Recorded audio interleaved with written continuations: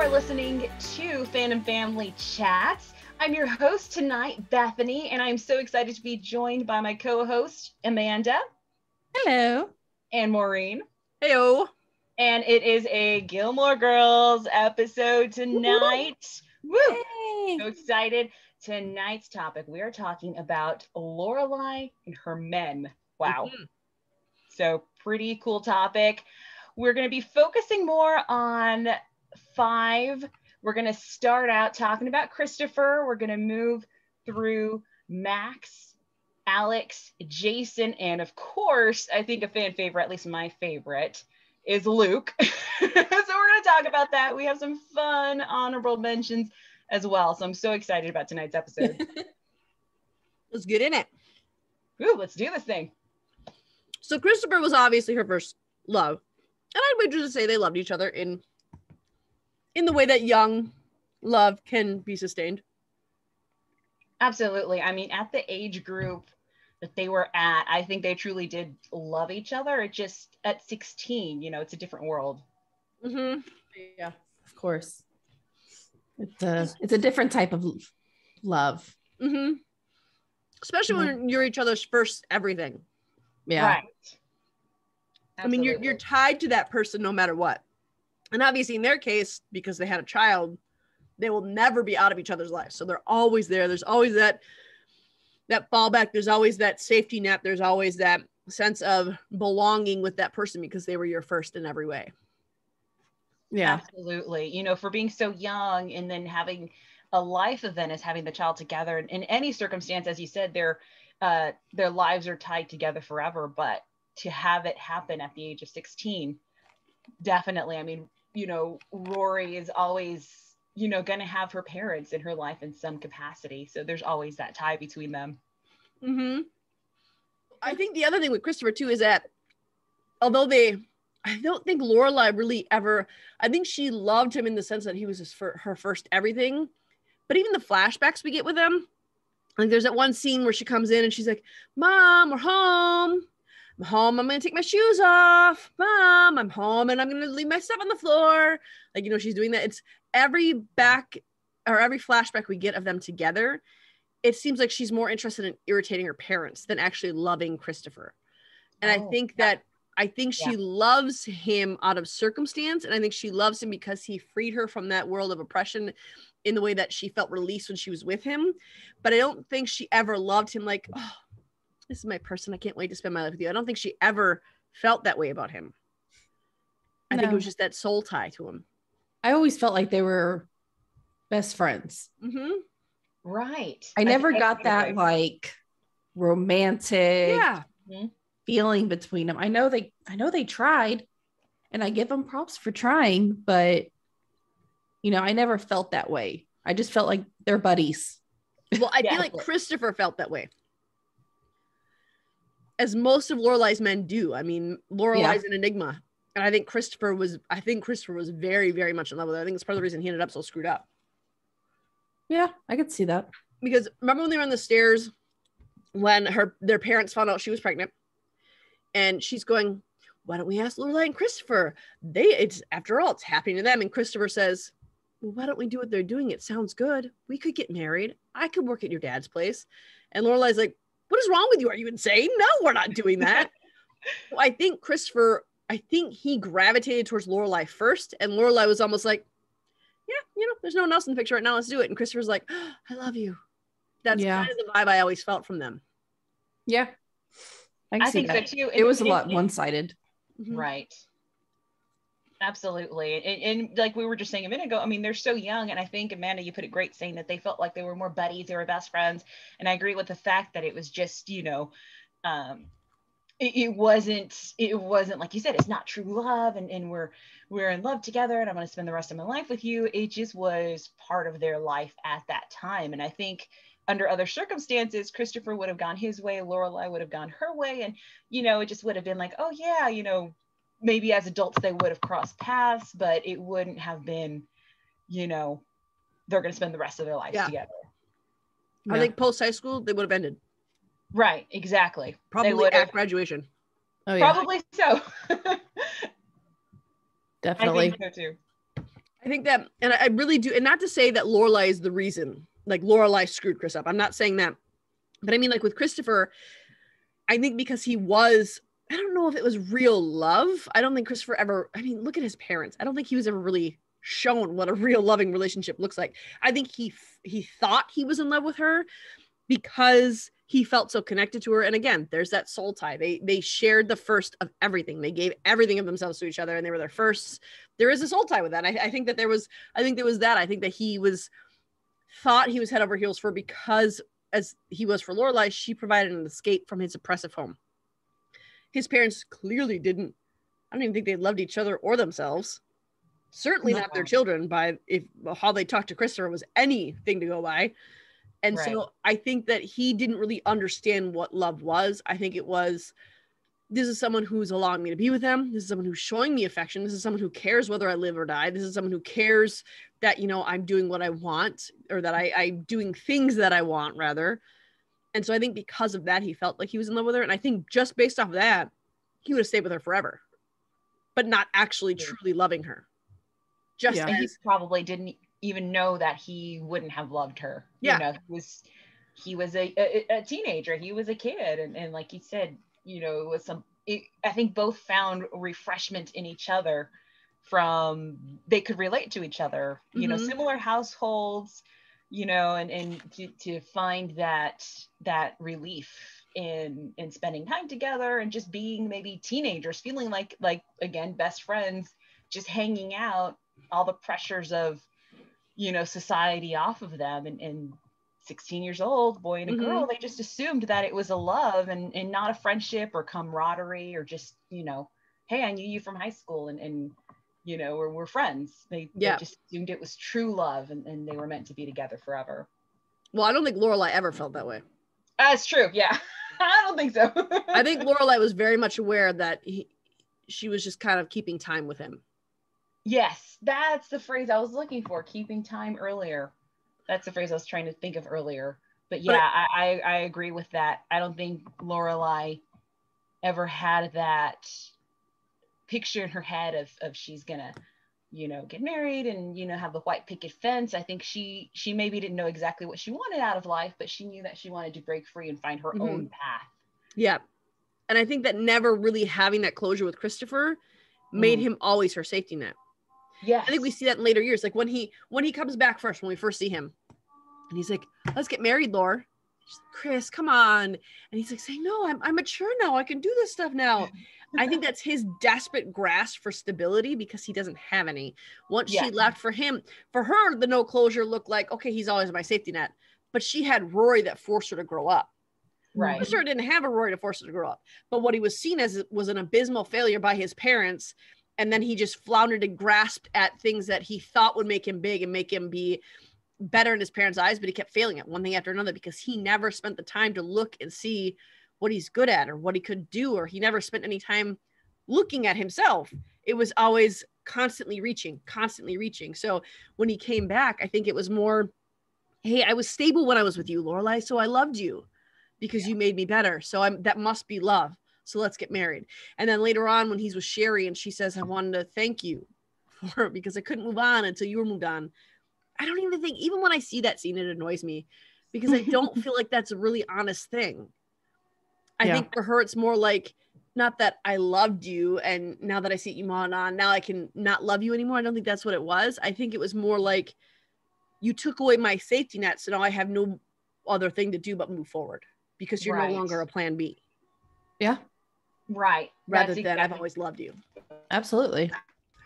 But with Christopher, I think she loved him in the way that you love someone who's important to you. Someone who is, right. It seemed like he was her only friend growing up. She never talks about any other friends she had. She never talks about doing anything with anybody else. The only person you hear from her past is Christopher, even from Emily. Yeah. That's no one else is mentioned. So, and obviously it's probably just because, you know, they don't want to pay other actors to play these younger people, but the name can be mentioned without having to pay someone to play a part. Mm-hmm. So I think that she was really alone in high school, and Christopher was also alone, and that's why they gravitate to each other. So I think that as their only friends, oldest friends, she loved him in that way. Yes. Oh yeah. And he was the father of her child. So I do. I think I've always felt like she loved Christopher, but it wasn't, I don't feel like and I feel like he loved her, but it wasn't the same type of love. Yeah. They were on two different spectrums with love, and that's not going to work. She needed to be with Luke. Yes. Even back then, she had no idea who he was, but they needed to be together. I'm going to blow your mind soon. Not yet, but soon I'm going to blow your minds on that. Oh, you blew my mind. I don't want my mind blown. My mind is good. Our minds are okay. We're happy. All right, so we go from Christopher, who's first love, who's a placeholder, who is just someone they both get a benefit from being with. And it's an immature love. I think Chris is even kind of, I don't want to call him a coward, but I think Christopher lives in fear of disappointing. And I think that's why on the stairs, she's like, it's a good idea. Let's do that. Because he's so afraid of disappointment. And it makes sense given his parentage. But he's so afraid of disappointment. He's so afraid of failure. And Lorelai is obviously not afraid of any of that. Lorelai is obviously very independent, very strong. But I think Christopher always needs someone in order to feel whole. He can't be independent completely. He's always reliant on either a relationship or money or his parents or the next thing he's reaching for, always. And that's why he keeps coming back to Lorelai, because he needs that other person to make him whole, because he's such a codependent person. Absolutely. Lorelai, not like that, obviously. Right. So when she meets Max, who is an adult, who has his own job, who he worked hard for, he's kind, he's compassionate, he cares about Rory, he fights for what he believes in. So she meets Max, who's a whole different experience from Chris. And Max is someone who is already strong in himself. And I think that's part of why Lorelai gravitated to him. I think so, because there's just talk of none of the men who've ever been in my life have been in Rory's life. I don't let her meet them. I don't let her be a part of it. So we know that she's dated. We don't know who. We're not introduced to those people. We weren't even given names for those people. They were obviously passing ships. They were nothing important. They were, I assume, just one date and done. So Max is someone who is solid, who's more solid than she's ever been, who comes from a family that's loving, that's kind, who he is not afraid to back down. He's not afraid to challenge her. He's not afraid to tell her the truth. And I think Lorelai was really kind of, I mean, she's been going at this single mom game alone for a while. Yeah. Right. Rory's what, 16 when 16. Max appears? So I think 15 or 16. I don't remember. Well, she has a birthday pretty. Oh, yeah. Oh, yeah. It was her. Oh, that's right. It was her 16th birthday. It was her 6th. So we met her when she was 15 and she turned 16 in like the first few episodes. Yeah. So she's 16 when Max comes in the picture. Yeah. Because it's before her second year at Chilton. But I think that part of her was probably feeling pretty run down, probably pretty desperate, probably pretty alone. And here's this strong man who's a good looking guy who shows an interest in her, who invigorates her in a way that, and challenges her in a way that she has not been challenged before. And I think that that's really what drew her to him. Absolutely. I never liked the Lorelai and Max relationship. I know some people do. I don't know how you guys feel about it, but I didn't like hate it. I would forget about him. He was kind of like a Paul to me. Really, I would forget. I honestly would forget about him. Wow. I feel bad about that. And when I'm rewatching it now, I'm like, I do like him. I just forget about him. Again, he's just not Luke. So, I mean, you know, he's just not that important if he's not Luke. Yeah. Can't help it. I think, Les, y'all were saying she was drawn to just the concept of, you know, having a stable boyfriend. And I think because Rory already knew him and he already had just like a very almost fatherly figure. He was a good matchup for that, and of course once Rory gave her blessing, she felt okay with that. I think it was on the outside picture perfect in her mind. I think it was a new season, if you will, and here's a stable guy, he's got a stable job, he's seemingly the right guy, seemingly Mr. Right. But I think at the end of the day, I think she was just more in love with the concept of Max versus Max himself, having a stable relationship. If she was ever going to get married, I think she even mentioned, until Max, outside of everybody freaking out when she got pregnant with Rory about marrying Christopher, outside of that, she never once thought of marriage until she met Max. And I think it was just more the concept of, this is the kind of guy that would be appropriate, and what would be the next step to get married, to create a family. And it was just more of wanting to want to marry him and wanting to want to love him versus it being genuine and wanting to truly spend the rest of their lives together. So I think that it was just more of like a picture perfect but not real. It never was. And I think of that with Max too. I think because he was so stable, that to her, she always kind of thought she wanted stability. When it came down to it, I don't think she wanted that. I think Lorelai is very, we discussed already, Lorelai is very independent. Lorelai likes what she likes and she wants what she wants. There's no in between there. And you could see it even when they were engaged or when they were talking about moving in together. And it was that double date with Dean and Rory. He's like, they're downstairs. What do I do? What do you mean, what do you do? Let them go until their mouths get tired or something like that. And then he says, well, I'm serious, Lorelai. I'm going to be moving in here. I got to know what my role is here. And she said, my fella, you don't have a role. Rory's been raised. You're done. You don't have to participate in her. Wow. Max wanted to be a family. Lorelai didn't know how to be a family. And if I'm being fully honest, I don't think she does still. She's very protective over Rory. She doesn't want. She's okay with Luke, kind of, but I feel like she's very like, I don't know. I have a word in my head and I can't think of it. I think she's more protective of her lifestyle.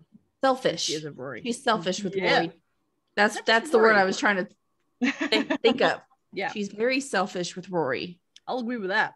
Yeah,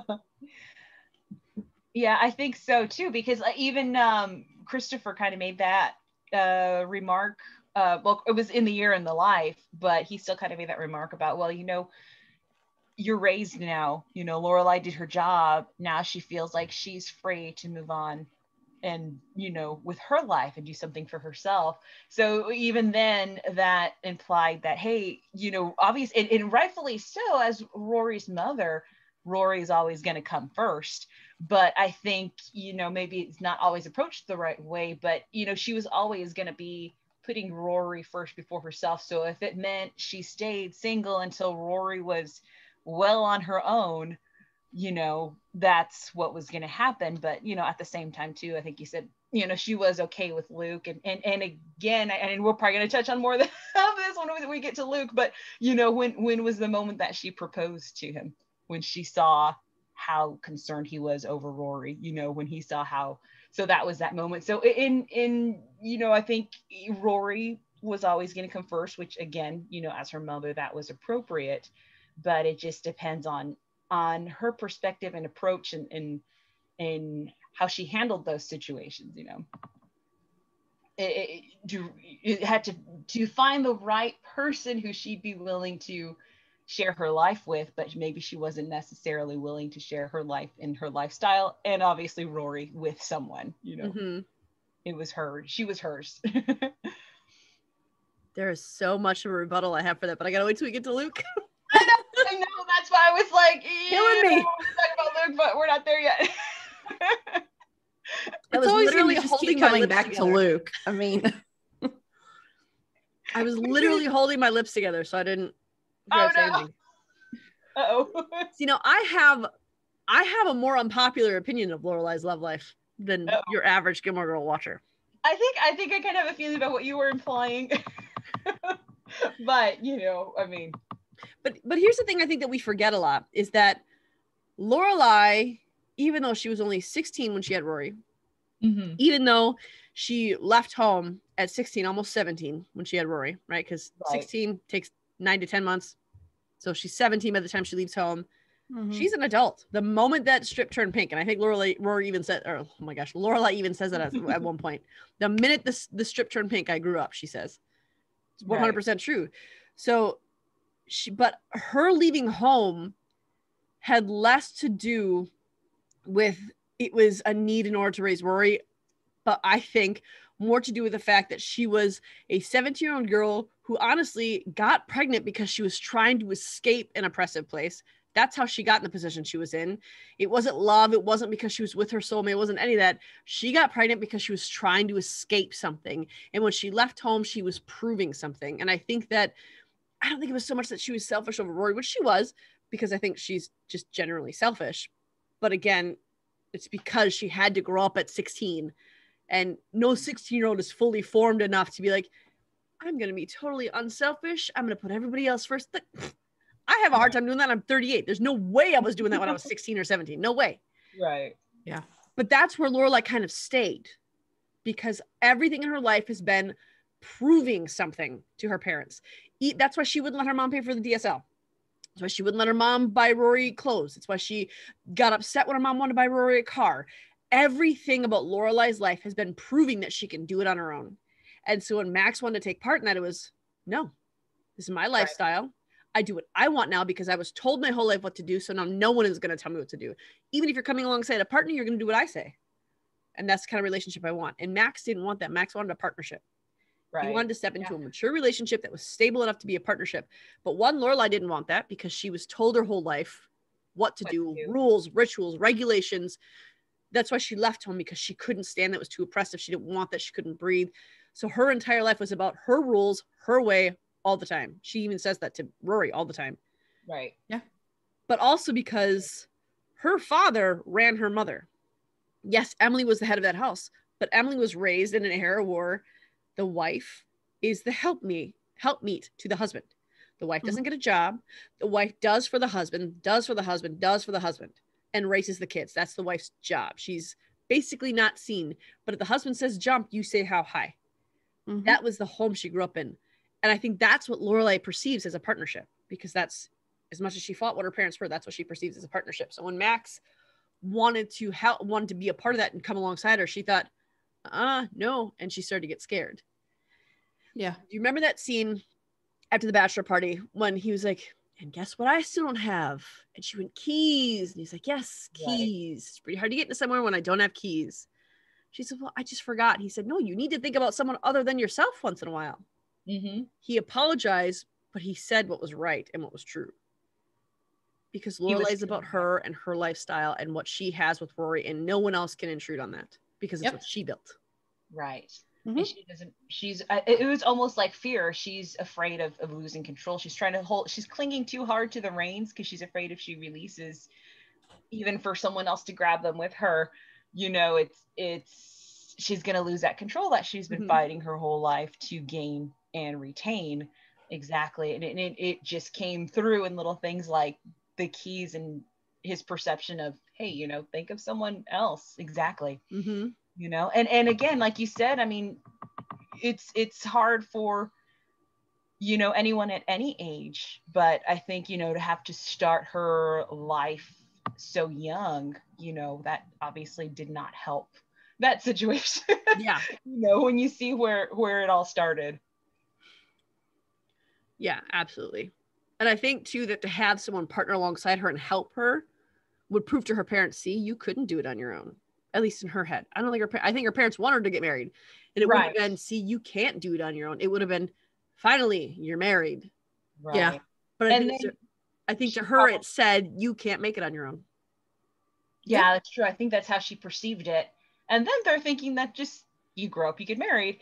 And she's reading into it, you know, because of her childhood experiences. You know, she's taking it as, you know, maybe a form of partial failure. Yeah. Adulthood, you know. And I think the fact that Max was starting to see through that was something she couldn't have, because if he could see through it, then he was not going to allow her to live that way when they were married. Because that's true. She always tried to hide that's who she was. And I do love, though, that, I mean, when they came back together and he proposed in that argument, she's like, no, this isn't what you do. You don't propose in an argument. Max showed that he obviously understood there was something between Lorelai and Luke. Obviously, he understood that. Right. And I don't think Lorelai was ever, at least not consciously or subconsciously, ever unaware of the effect Luke had on her, or ever unaware of the effect she had on Luke. I think she was partly aware of the effect she had on Luke. Yeah. I think so too. I think that she knew there was a possibility of something, but I think maybe she could sense that there was something real there, and maybe she was just too afraid because of, all the things that we mentioned. Maybe she just didn't want to lose that possibility of something good for the reasons that she was going to be losing Max for. Maybe she just didn't want to risk it. Yeah. No, that makes sense. A little bit afraid because she was actually going to find what she was looking for, and it was going to be everything she wanted. And as later on with the dress, and she was a little worried that it was too perfect. Maybe there's something wrong. Maybe that's what she was thinking, like, oh my gosh, it's too good to be true. So we're not even going to go there. I don't know. But I think too that when it was interesting to me that one of the main reasons I think that she realized she couldn't be with Max is because he offered her a life that she thought her parents had. But then she also decided she wasn't in love with him because she realized how much she was like her mother. Oh, wow. So it's interesting. Those two things are always warring with Lorelai, always. Yeah. Because at that bachelorette party, when Emily said, I couldn't wait to try my wedding dress every night. Wow. And then when Rory says, but Mom, why? And Lorelai cries and says, because I didn't want to try my wedding dress every night. And that's why Rory immediately jumped up and was like, okay, let's do this. Because they both realized how momentous that was, that even if I'm fighting my parents, I am still a product of them. Yeah. And I'm a lot like my mother, and I don't love him because I don't have the same affection. You can say all you want about my parents, but my mother loved my father. Wow. Absolutely. If I don't have that if I don't feel that way, then I know it's not actually love. And so she did make the right decision in the end. Right. I think she could have loved him if she let herself. She would have grown to love him, but I think it's good that she realized before it was too late, Yeah. Made the right decision. I agree. But even when he comes back, that really bugged me a lot. When he came back. Lorelai was so cruel, I felt. Is that not the reaction you guys had about it? You found that shock on your face. I agree with you. Oh, okay. I agree with you. I just heard someone say, "Oh," when I said cruel. Like, oh, okay, maybe I'm. I was just thinking how the whole thing of him coming back, just and on both sides, it was just, you kind of cringe when it happens, And he's telling her, "Stop," and she still tries to go to him. Like, do you respect no one other than yourself? Like, the man is telling you, "No, stop," and yet you keep going. If there was ever an indication of Lorelai's mindset, it was that, well, but I want to, so I'm going to. Like, as far as it goes. I hated that. I thought she was so mean to him. And Max is a good guy. He didn't deserve that. Oh, yeah. Certainly not if she had no intention, which I don't think she did. I think she was at a sad moment where she was lonely. I think so too. I think it was just shocking for her too. I don't think she was prepared for it, and I don't think she knew how to react or how she was going to react. I think it just kind of pulled the rug out from under her, and I think just knee-jerk reaction, kind of came into play. But yeah, I mean, they should have handled it as adults and just. He tried. He did. She should have handled it as an adult. Yeah, even when she was being childish, she was still trying to handle it as an adult. Until she wouldn't listen. So he had to use furniture to keep her from behaving like an adult. But I think that's the same reason Lorelai kept going back to Chris, because he was a safety net.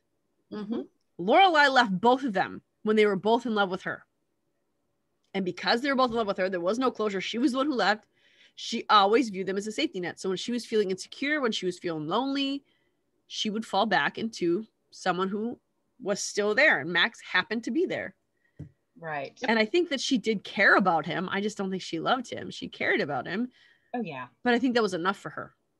I agree. Like not enough for her permanently, but enough to fall back in with them for a moment.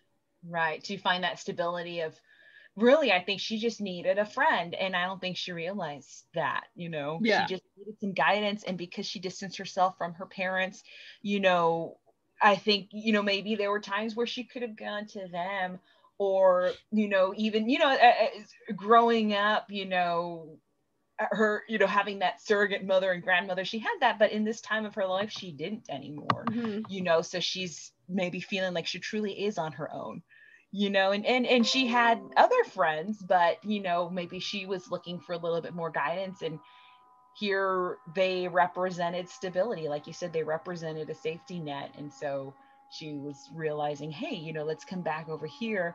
When in reality, it wasn't that, well, I love you, let's get back together, and you know, let's get married or start dating again. But it was, this represents a time in my life where, you know, I could, I guess, be whole, if you want to say it that way.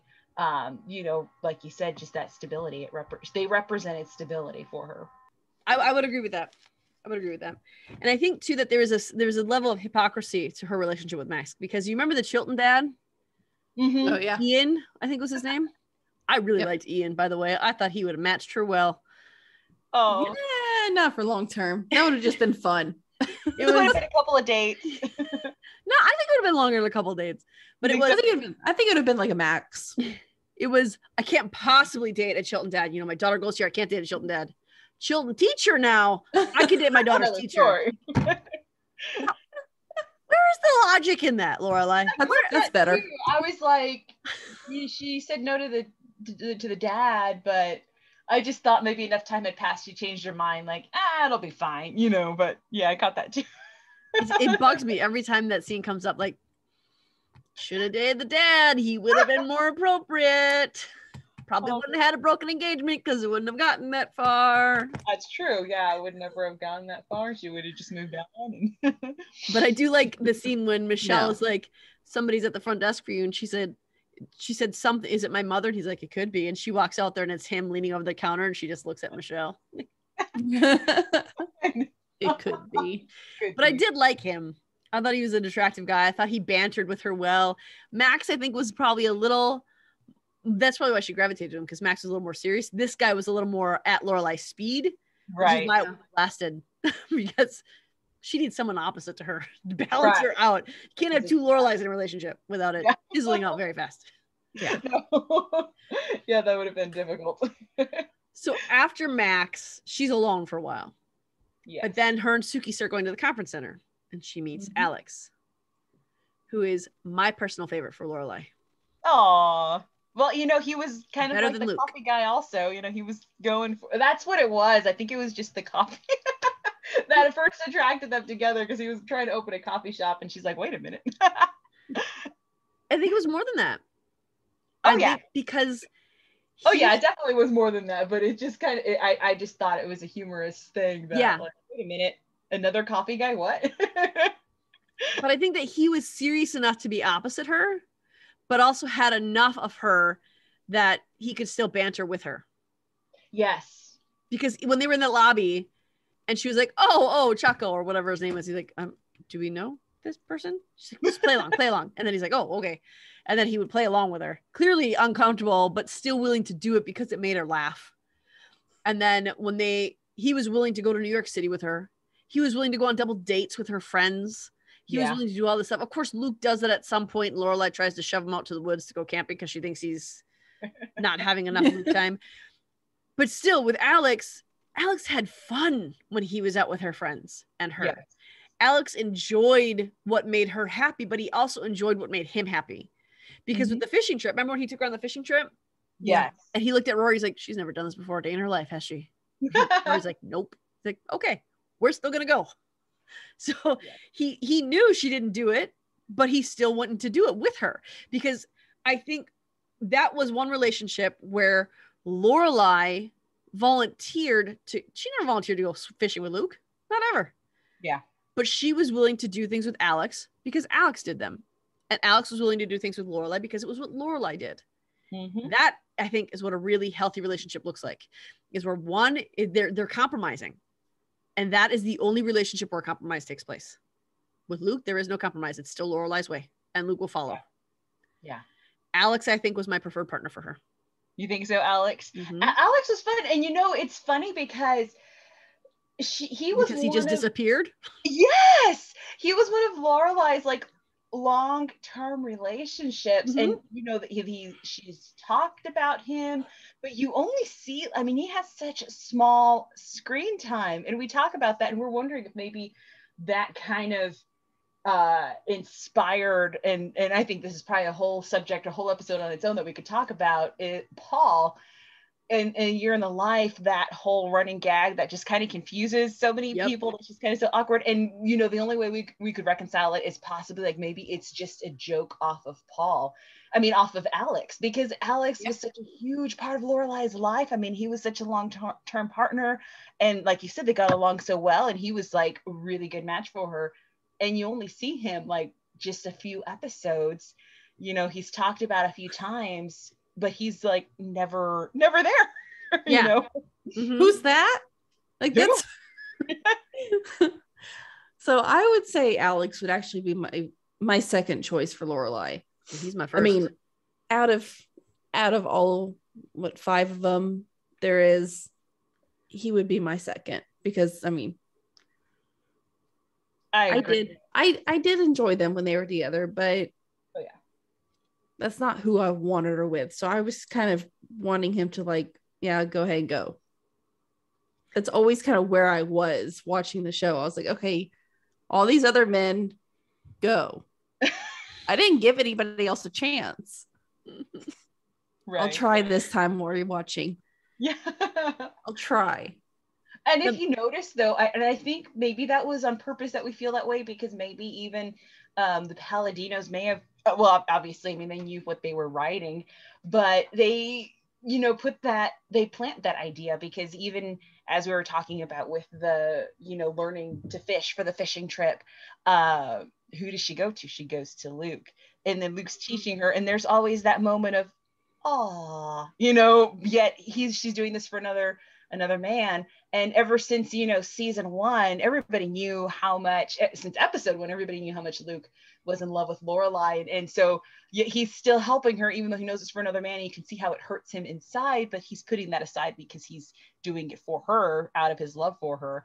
And so I think that was, it's obviously scripted, that I think there's always that little hint of, well, this is a great relationship, but in the back of your mind, there's always Luke. I think that was obviously on purpose, and it kind of, I think that kind of happened to Lorelai too.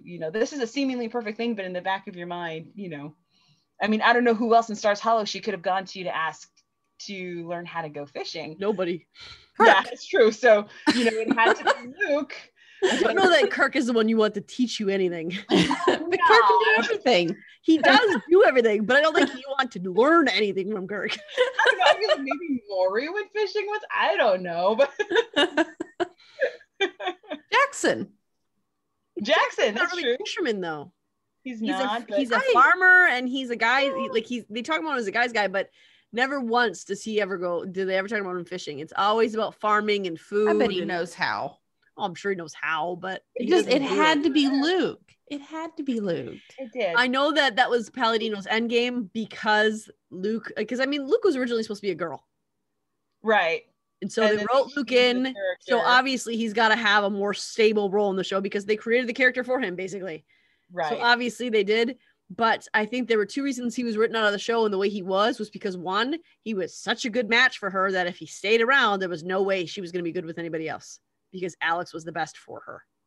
And 2, I mean, it does look like he was pretty busy, but I mean, from 2004 to 2007, he had nothing come out. He was in Gilmore Girls in 2003. So, I mean, he was filming Gilmore Girls while filming 24, but still, I think that he was just disappeared like that because the chemistry was so good there, and because they related so well, because they were such a perfect match, that if they didn't just make him disappear, there's no way anyone else is gonna be good. Yeah. And I know that's not popular opinion. I know that for everyone, Luke's endgame. Not for me. Alex should have been endgame. Oh, well, I agree with Amanda. I mean, I think he obviously, I mean, I'm always going to pick Luke for number 1, but if aside, after that, you know, Max, I think would be my second choice, because he was a really, really good match for her. He seemed stable enough and fun enough to get along with her. So yeah, there's definitely, I mean, nothing negative to say about that relationship, other than the fact that he just wasn't Luke, and Luke's my favorite. You know. Mm-hmm. But yeah, definitely, no, that's actually, like you said, it's not a common opinion, but it's a really good opinion. You know, I think if they weren't playing the end game of Luke, Max would have been a really great pairing for her. If it was a different show, a different approach. Alex. I don't agree with Max being a great fit for her. Not the regular show, I meant Alex. They had a same letter there, so I just got confused. I'm kidding. I get it. You're like, wait, what? No, but honestly, if it were a different show, if they hadn't picked Scott Patterson to play Luke, and the character was different after all, then yeah, absolutely, Max would have been a really good choice. Alex.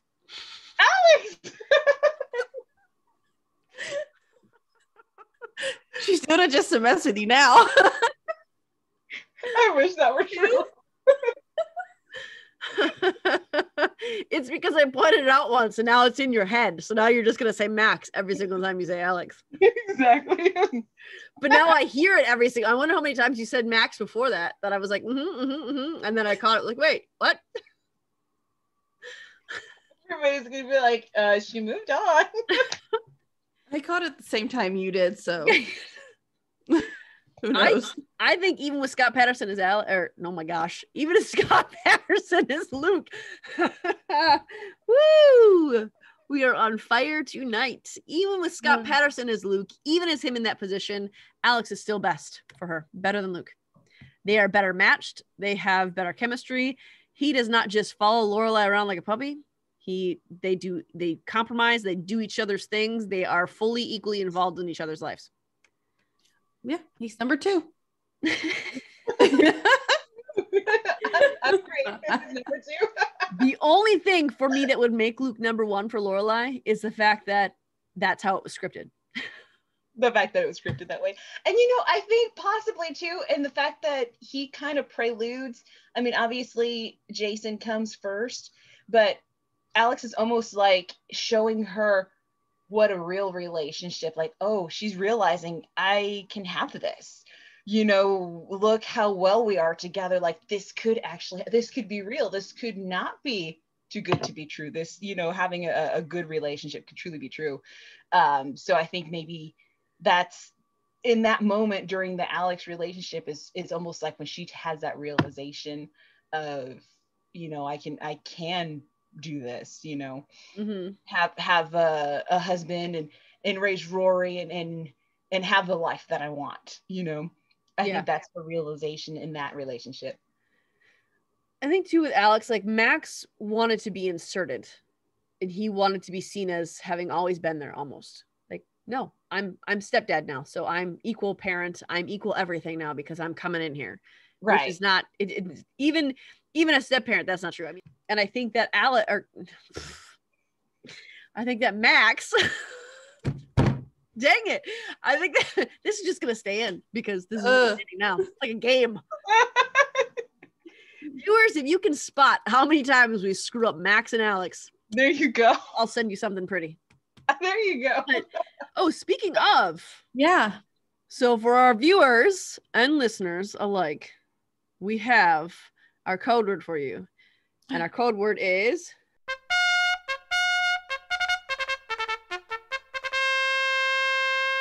Malex. So it's Malex. Like Max and Alex pushed together. Malex. You guys got it? Malex. It's Malex. So the code word is Malex. We're just going to say Malex a bunch of times really quick, like Malex, because we're not going to say Malex at the end. We're not going to say Malex at the beginning. We're only going to say Malex right here, right now. And if you don't know that the code word is Malex, then you don't get our special prize. If this is the first you're hearing about code word, because this is the first podcast you've listened to, or the Gilmore Girls are the only ones you listen to, you go back through our podcast from last Wednesday is when we started it. Listen to every podcast after that, and there is a code word in every one of our podcasts, and there will be until the end of August. the end of August 30th, we will send out information on our fan page for Fandom Family Chats. You can find that on Facebook. We'll also put it on Twitter. We'll put it on our Instagram. And I'll probably put it in the groups too. Yeah, just so in all the groups. We're going to tell you how to get us all your code words. Okay. Yes. The first person to get us all the code words gets something very special sent to you from your Fandom Family Chats team. And we might work with you on what that is. So go back and watch through those and catch that. Yeah. Okay. So I think that the reason that's the Paladinos, why they obviously we talked about how I think they made him disappear because he was the best match. But I also think that it's kind of unsettling because with Max, we saw the breakdown of Lorelai, like, no, I'm done. I can't do this anymore. With Christopher, we see the back and forth always of, no, I can't do this. With Alex, it was, Alex and I are doing this. Yes, we're going to do this. Hey, we're going away for this weekend. Hey, we're going to do this. And then the last mention we hear of him, I think, is where someone asks where he is. And she says, oh, he's away at this. That's the last we hear of him. There's no closure to that. There's no who broke up with who. What happened there? Why did you break up? Were you just in two different places? Was he just too busy with his thing and you were too busy with yours? Like there's no closure, no information whatsoever. And I really think I love the Paladinos. Like seriously, if I could be best friends with Amy and Dan, I would be best friends with Amy and Dan. I would have them stand up I would have a vow renewal just so they could stand up in my wedding. Aw. But that was bad writing. With Alex, just with Alex, want to be very clear, just with how they dealt with Alex, because we got no explanation. And maybe they thought if they thought it was a joke, then it's not bad writing, but it didn't feel like it was a joke. Then it felt like Alex no longer served their purpose. So he was just didn't exist anymore is what it felt like as a viewer. If it was a joke, I think that in the numerous panels and Comic Cons that they did, that should have been stated. Oh, Alex, that was just a joke how we ended that. Yeah. But it just felt like he didn't serve the purpose for their story anymore. So he was just done. And I didn't like that. Yeah. It was kind of I think that's why we don't I think that's why a lot of people do forget about him is because I don't feel like there was real closure in there. And it was kind of like a passing by kind of thing. It felt like. Because the last thing we see, they were happy together. They were working. They were doing well. That's the last thing we see. And then time passes, so you just try to reconcile it, but not me. He's gone.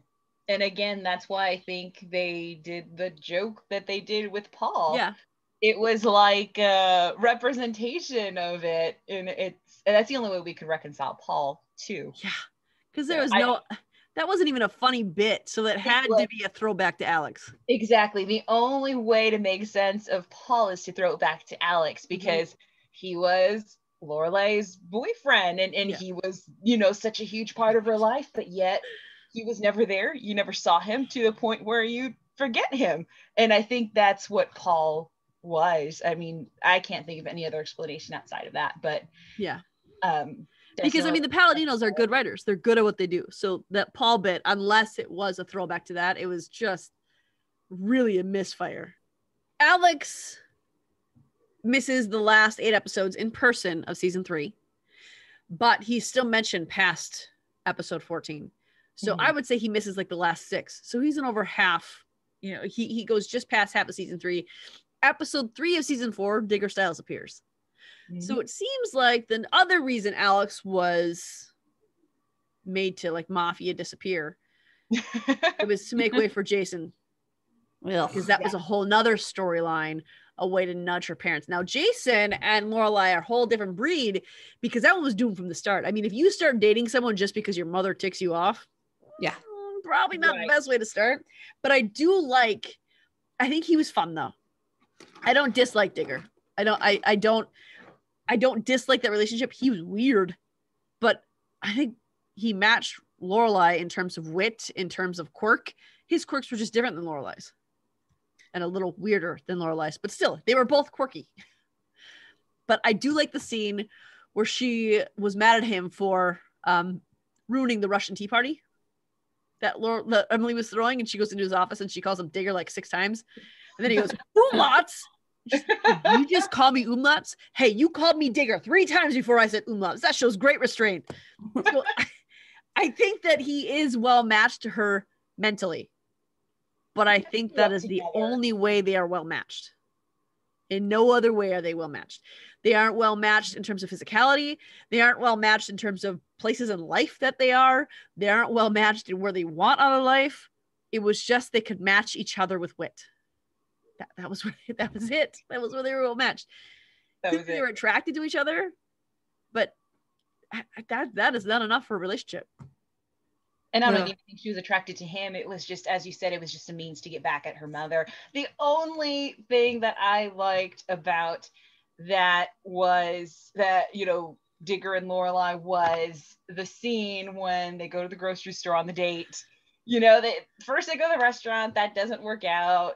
She wants tacos, he doesn't. And it just, finally they end up at the grocery store, and everything that happened on that date, you know, just the way it all played out, it was like, man, that was awesome. Like, that was a lot of fun. And I kind of wish that it was someone other than Jason that you had that date with, because that's pretty much my favorite part. Other than that, I'm just, it's, you know, it's he's just a passing ship.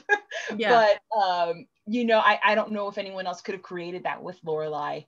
You know, as you were saying, they matched wits, and I think that maybe they were both able to kind of play that together that date, and it just was kind of a lot of fun. But again, that was not ever gonna be a serious relationship for her. Even if she believed it was for a certain amount of time, it was never meant to be serious. You know, she was doing it out of spite, so it was never gonna go. It was doomed from the start. I'd agree. And I don't like Jason. Me and you, Amanda. Me and you. I don't like him. That's what I said. The only positive thing is that one date. I don't really care for the rest. The rest of the dog was really cute. Cyrus, a little to the left. I know. His house just creeped me out, and him making her sleep in a separate bedroom just creeped me out. I said his quirks were weird. He weirded me out. He made me laugh. I remember that. He was fun. He was fun. He made me laugh, but I did not like them together. No, I think he was a distraction for Lorelai. Mm-hmm. Yes. It was a means to blow off steam. She was mad at her mom. You know, she knew him for a long time. It was a distraction. Yeah. I think that one of the reasons she never told her parents kind of goes back to what her mom said about Luke is, unless he's a passing ship, I don't want to meet a passing ship. Is he a passing ship? No, it was Max that she said that to. Mm-hmm. And she's like, no, he's not a passing ship. And so I think that it goes back to that. I think that's the reason she didn't tell her parents. Yeah, it was tenuous because he was her dad's business partner. But I think Jason made very good arguments that, listen, your dad's just going to be mad if we wait and we hide it from him. And I think Lorelai was very well aware of that. But I think she was willing to risk that because she wasn't willing to tell her parents that this passing ship is who she was dating. And that's what he was a passing ship. He was unimportant. He was a diversion. He was a distraction. And I think that Lorelai was probably Jason's most stable relationship because she matched him in wits. I don't think anybody else would have tolerated his quirks.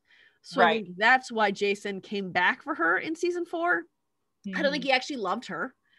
I think that he was like, we work together, and that was it. Right. Yeah. That was his extent. We work together. We don't fight. We get along. We have the same wit. We can match each other mentally, par for par. We work. And I think that's all Jason knows is work. And you can see that by never takes a day off. Right. Supposed to have a date. He's out in the car for hours on end talking when he's supposed to be with Lorelai. So his head only works towards functioning at a work level. And so he categorizes things. And I think he categorized the relationship. I think he went through the relationship and was like, okay, this got worse when we broke up. This was better when we were dating. This functioned when we were dating. This doesn't function when we're apart. Okay, so we work together. So we have to be together. And I think that's as far as it went. And I don't think Jason ever professed to say he loved her ever. I don't think so. I think what he said when he showed up in the inn was, we were working. We worked. I think that's all he said. Mm-hmm. And that's not, what an unpleasant relationship to be in. That would have been her parents' relationship, where the dad or the husband or whatever was always off traveling, always off working, never had time for the family, never had time to stop, except for when it was convenient or when work didn't call, because work would always take precedence. Right. As it did when he sued Richard. I mean, another reason. To be fair, he was fully in the right to sue Richard because that was a jerk move. Richard, that is the first time I was mad at Richard, not because it was Jason. How dare you do it to Jason? How dare you do it to Lorelai's boyfriend? But as a person, as a man of business, that was a low blow. And Richard is not a low blow kind of guy. Mm-hmm. Richard he might do things with finesse, like when Jason joined him, but I don't think he's a guy who fights below the belt. And that was below the belt.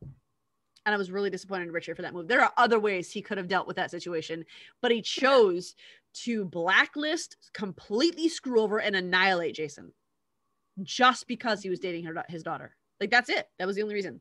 That was the side of Richard I didn't like. Yeah, I agree. I didn't like that. But I agree with Lorelai. I can't date someone who's suing my family. Like, I agree. And then it kind of shows that too, that even, whatever odds she has with her parents, when the rubber hits the road, it's like, they're her parents. It's her mom and dad. Mm-hmm. Yeah. And she's going to side with them. I mean, he's suing her dad. And at the end of the day, I mean, it's her father, and she's going to, protect him, and she's going to stand with him. Yeah. Even if it's not in a traditional sense, because, she's wanting to be independent and on her own. But yeah, she wasn't going to stand for it. She wasn't going to pick Digger over her parents. And that also kind of showed, hey, they're still her mom and dad. She still has that it was another way of showing that love that she has for them. And I think it was another way that Digger didn't understand her. Right. Because he didn't have that with his own family. So he couldn't recognize that's what she was doing. He couldn't see her reasoning behind it. Yeah. In his mind, it's like, you don't like your parents, so who cares? Right. Exactly. Just stay with me anyway, because you don't even like them. So it shouldn't affect you at all. You don't like them. Right, you should still side with me, and that's not the case. And then that just goes to show how Lorelai was never like them, meaning like, the Stiles family or the Hayden family. It was, she was more genuine, and she was cut from her own cloth. Yeah. I think because you can say what you want about how Richard and Emily raised her, and they were things that they certainly did wrong. There were things they shouldn't have done, but I don't think they were overall bad parents. No, I think that they were oppressive, certainly. But in general, all the flashbacks, I didn't think that they were that terrible. I mean, I wouldn't be pleased if my 16-year-old daughter came home pregnant. I wouldn't be happy about that. And no. So I don't think that it was oppressive for her because it's not what she wanted. Mm-hmm. But her parents genuinely loved each other, Oh, yeah. And I think they genuinely love Lorelai. Absolutely. But with the manipulation to come to Friday night dinners, Emily learned very early on, that's how you speak to Lorelai. That the only way you can get Lorelai to come to you is to trick her into coming to you. Because if you tell her it's like that episode when Lorelai's like, I don't know if I like my hair up. Do I like my hair down, or is it because my mom hated it up? And then she's trying all those Pop-Tarts. Right. Emily understands her daughter. And I think that's the other reason why with Max, she was like, I don't want to try my wedding dress, because not only is Lorelai like Emily, but that's why Emily understands her so well. Mm-hmm. Because Emily understood early on the way you speak to Lorelai is you have to play against her. You have to use a sort of psychology when you speak to her, and you have to make it worth her while, or she won't do it. And she genuinely loved her. If she didn't, she wouldn't trick her into coming to Friday night dinners. She didn't love her daughter. She wouldn't want anything to do with her, like Jason's parents. Right. Like Chris's parents. When Chris's parents showed up at that banquet, and he's like, Father, Digger. He's like, that was warm. So right. You can say what you want about how Emily and Richard raised her, but she did come from a home that had actual genuine love, and she understood that love, and she understood that loyalty. Jason, when he did that, it just proved that what he was capable of. He is not capable of understanding what a love relationship looks like, or even what love is really. Right. I don't think he ever gets past work and like. No. Those are the two things he could deal with. That's not the way he was raised. No. So it's not entirely his fault. He was a little weird. He was very weird. A lot of weird. I like when he's telling, he's like, Cyrus, a little to the left. And Lorelai's like, what the hell good is that? It's like, what good is shake? Like, Oh, you have a point? Neither one of them serve a benefit, but one is way less weird. One allows you to interact with your dog and to play with your dog, and the other is just showing you're the master over their subservient form. That's the difference. Neither one of them are beneficial in terms of they can do anything, but one is master over servant, and one is I'm going to interact with you. Gosh, he was so weird. It was as cold as his concrete house. Yeah. I was so glad when he went away. Nothing in his house looked comfortable. No. Nothing. I like the TV. That bedroom looked pretty comfortable. Lorelai's, not his. His was, Lorelai's. Even his just had one bed and a nightstand. Like Lorelai's was lush and opulent and bright. His room was the room Lorelai stayed in, that guest room, was the only bright colored room in the house. Did you notice that? Everything else was dark grays or dark blues, except for the room Lorelai stayed in. It was white. It was just weird to me. That's like 50 Shades of Grey stuff to me. I guess that's how I see it. Mm-hmm. And just seeing that like in Gilmore Girls was just, I didn't feel comfortable with it. I didn't like it. It bugged me. And I totally didn't hate Jason until that part. Until like she went back and he wouldn't let her. It rubbed me the wrong way. And nothing, I don't think anything would ever change my mind. He just, he was never meant to remember him and not Alex. I'd rather flip it. Rather forget about Jason all the time. Well, Jason got more than 3 episodes.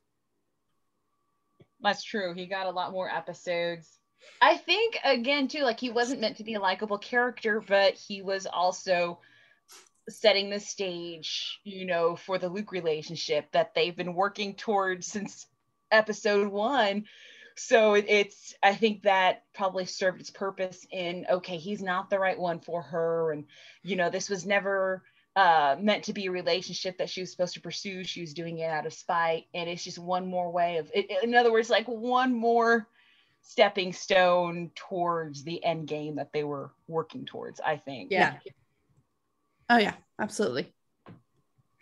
I think too that the way Jason handled her quirks, he didn't understand her and he made no effort to. Mm-hmm. I think it was just disrespectful, and just the way he was raised, he didn't respect her, and he was never taught how to respect her, and I think she realized that, she wanted someone who was gonna respect the relationship, and he wasn't it. I mean, he was still very immature in certain ways, and like you said, he didn't know how to have a proper relationship because he never saw it in his parents, and they probably never saw it in their parents. It was just very, protocol, and there was never, and he was too mature to try to figure it out on his own to be a good boyfriend or maybe eventually a good husband. Yeah. I think though that the other thing he was looking for was, and I think that's why he thought that he and Lorelai worked, because one, he didn't change for Lorelai. Lorelai didn't change for him. So he thought, see, we work. Neither one of us change each other. But a good relationship allows you to grow together, not stay the same, not be stagnant. A good relationship allows growth. And for him, it's, no, we work because we never had change. We just always had to be as we are. But there is a point that like when she was running late, it was that night after the weird sleeping thing. And she's like, breakfast to go. And she puts everything in a bag and puts maple syrup on there and shakes it up. And he's like, what are you doing? And he was just completely thrown that she was doing that. He made no effort to understand it. And then he just handed her a key. Like, okay, thank you. And then walked out. So there was he never made an attempt to understand her quirk. And I feel like Lorelai did that. Lorelai even asked him questions like, why do you have a dog that can do that? Why does that benefit you? You can't keep a plant alive. Why can't you keep a plant alive? Like Lorelai questioned and wanted to know why he did his quirks. Mm-hmm. Yeah. Jason never attempted to know her quirks or understand them. It was, no, you're you, I'm me. We're good. We're cool. Right. That's not a partnership. That's not an Alex Lorelai relationship, which should be the standard to all of her relationships. Well, it's funny that a Luke and Lorelai relationship, but it really wasn't. Because, the Yale, going away to Yale breakfast that, Rory created and Luke just made it for her and understood it. Here we're talking about understanding weird breakfasts. No, I'm kidding. Or like also, the one where Luke made Lorelai the Santa hamburger. Yeah. I like when she's like, "You made me a Santa burger. That's disgusting." And then when Rory came in and she's like, "We're not talking about Luke right now." No. I was gonna say, are we on Luke now? Can we just go ahead and we've moved on? You tricked me again. Oh, you love me. To be clear, I don't dislike Luke and I don't dislike Lorelai and Luke. Mm-hmm. I just think her and Alex were a better match, better couple, better endgame. Let's talk about Luke. I'll let you guys go first. I do like Luke. So for you viewers who are listening to this, please do not try to find my address and stone it. I do like Luke. Okay? Uh-huh. I will explain my part after these two ladies who will really love them together will tell you. Oh. So go ahead. You guys throw me on the spot. Okay, Amanda, you ready? It's our time. No, you go first, Amanda. Hi, my name is Amanda. I like Luke. Hi, Amanda. Hi, Amanda. I think the first time we see him, we can tell obviously that he has feelings for her, right? When she comes in and she's like, "Please, Luke, please." And he knows her well enough to say, "How many have you had today?" So he clearly knows her. He clearly keeps tabs on her. They're clearly friends. They clearly get along. They're clearly, that's great. It's awesome. And I think that is fun. I think that they're fun together. I think that you guys had brought up with Alex that Luke was helping her learn how to fish, and oh, bummer, it's for the other guy. I wonder how much, when Lorelai sent him packing to the cabin or to the woods without going with him, was he thinking, she went fishing with Alex and asked me to teach her to go fishing with Alex, but she won't go with me. Oh yeah. Wow. So I mean, even Luke kind of gets it. Just throwing that out there. Even Luke gets it. But that shows how. I'm sorry. Go ahead. I think in the very beginning that the Luke and Lorelai relationship was again a one-sided. Mm-hmm. You mean the very beginning of the season or the very beginning when they started dating? No, the very beginning of the season, like the very beginning of the show. There was kind of like that friendship, kind of banter back and forth. Yeah, I didn't really. Again, you never could tell that Lorelai had any kind of feelings for Luke until that hospital scene when he takes her to the hospital and he stays there, and she says, "You're good looking," and then they get their little banter back and forth, but. That was like finally the first time you ever see Lorelai acknowledge that she has even thinks Luke is handsome. Like she just, but I feel like you always kind of saw those looks from Luke. Mm-hmm. And, absolutely. you could tell he cared about Rory. You can tell he cared about Lorelai. Mm-hmm. But again, it was that one-sided until that first time. Yeah. And then I feel like that's when it started. I think that's when she actually acknowledged it. Again, he loved her from the moment, she walked in the very first time into his diner. But I think she was just kind of like, again, focused on Rory. I think, I don't know, maybe it was just me or maybe it was wishful thinking, but I did kind of see in Lorelai that, yeah, she did like him, but it was like, but that's not for now. Like she was putting on the back burner, on the side burner. She was focused on Rory, Shilton, getting that started. I think that she recognized that Luke liked her, and I think she recognized that she liked him, but she wasn't going to act on it. And again, until that hospital scene. And I think that's when she started to open herself up to do it. Acknowledged that maybe I can reciprocate a little bit, even if it's not serious, but maybe I can somehow include him, not just put him on the back burner because I'm focused on Rory, but, maybe I can, view him as something that I can reciprocate and acknowledge that, hey, yeah, I do really like him, or at least acknowledge that, hey, he really does like me. I think that was when she kind of had that moment. But honestly, I love the scene when she's talking. He's trying to get her to stop talking. And he's like, will you marry me? What? I think they already acknowledge and already understand that, hey, that they view each other romantically. You know, he could have said something else. He could have said, there's a dinosaur out the window, or, you know, anything else. But, you know, he picked those words, and she knew why he picked those words. And she got so serious. Like, she acknowledged, you know, if she didn't think of him that way or realize how much he, you know, felt about her, she would have just started laughing or anything else. But it was like, what? You know, like, wait, you know, they both just kind of had that moment of, wait, are you serious? You know, but like, it was almost feasible that at that point in their relationship, he would blurt out, will you marry me? And they would just run off and get married, you know? No, that wouldn't have happened. Exactly. I disagree with a lot of that. Uh-oh, really? You think so? I was very patiently waiting for you to finish so I could say that. Uh-oh. But Amanda had the same views. So I think that you can still admit someone is attractive without wanting to be romantically linked to them. I think that Lorelai saw Luke's a good looking guy, because Luke is a good looking guy. I mean, he's a good looking dude. And I think that she saw the effect she had on him, and she liked the effect she had on him, like Lorelai has with every other man who's ever been in her life, platonically or not. She has an effect on men, and she enjoys that effect she has on men. I think that's what it was. And I don't think it can be denied that Luke has feelings from her from the very first episode on. It cannot be denied. He is, and it's not just that he's infatuated either, because most of the things she does irritate the crap out of him. Yeah. So it's not infatuation. He genuinely is in love with her. And I love that about Luke. Mm-hmm. I think Luke deserves better. Aww. That's why I don't like them together. Aww. Luke follows Lorelai's lead on everything. Not initially at first, but certainly from the moment they get back together on.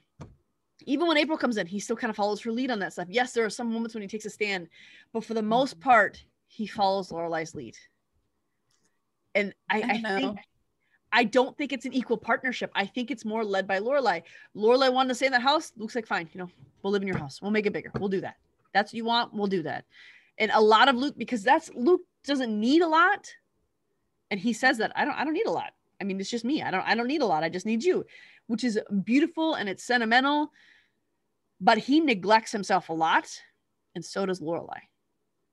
And that's why I prefer Alex and her, because I feel like Lorelai neglects Luke a lot. I don't think she takes Luke's feelings into consideration enough. And I think that Luke loves her so deeply and so completely that he's like, you know what, if this is going to make you happy, I'm just going to sacrifice and do it. He didn't want to marry her. I think he should have married her. By the way, I'm not saying he shouldn't have, but I think that whole April, Anna, Luke, Lorelai mess was insane.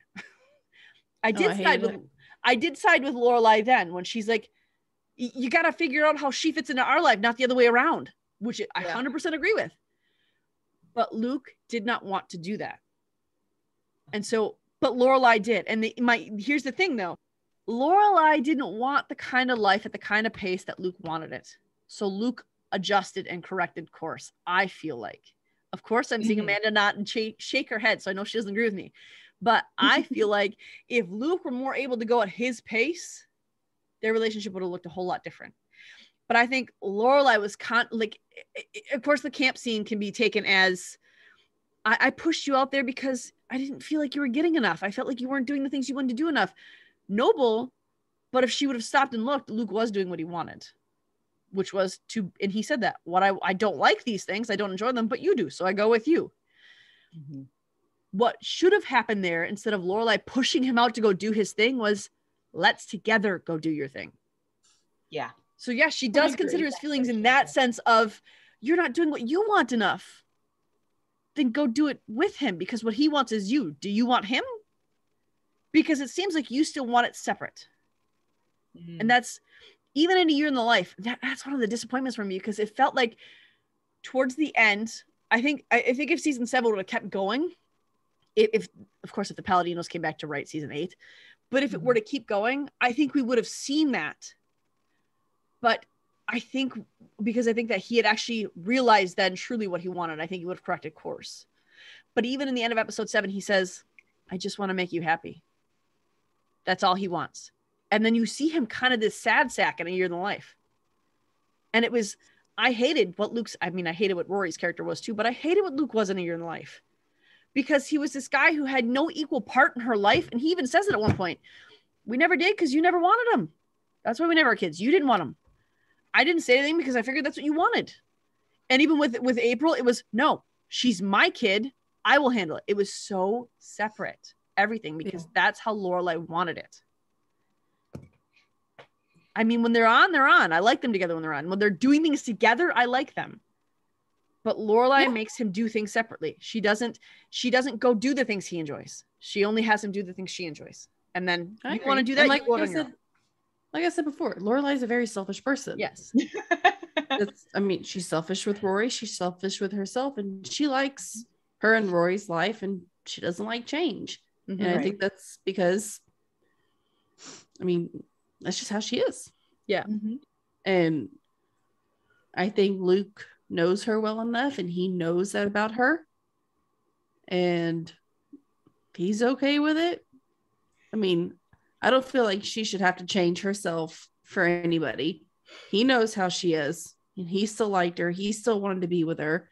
And I feel like anytime Luke was with somebody else, they didn't understand him. And I feel like Lorelai, at least, I don't even want to say Lorelai 100% understood Luke. I don't think anybody except Luke, or maybe not even Luke, fully understood Luke. But I feel like Lorelai understood Luke and could communicate and banter back and forth with a lot better than anybody else Luke ever dated in the show. I'd give you that. And I think he was happy when he was with her. Mm-hmm. Not in A Year in the Life, he wasn't. I think so. I think almost all of A Year in the Life, he spent it sad. Almost the entire place. I think part of it was that he was, what I see from A Year in the Life is it's trying to reconcile, the series with, as you just mentioned a little while ago, if the Paladinos could have written season 8, you notice there's so many themes that they have to try to, weave together, if you will. So it's playing off of, when Luke and Lorelai were having their problems, and you almost have to put them back in that situation. You leave off season 6 and all of the problems and everything that's in place in season 6 kind of have to reoccur in A Year in the Life, just so that they can bring it back and finish the story the way they were going to.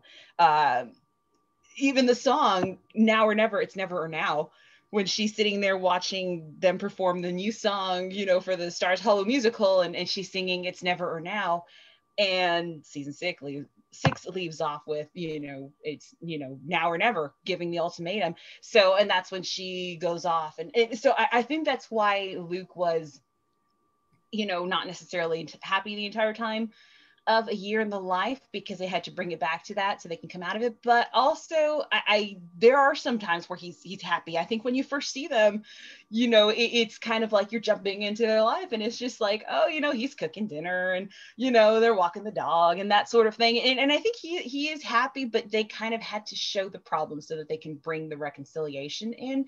But he even admits himself, and of course all of this is A Year in the Life, but he even admits himself, this is all I've ever wanted. This right here, this is what makes me happy.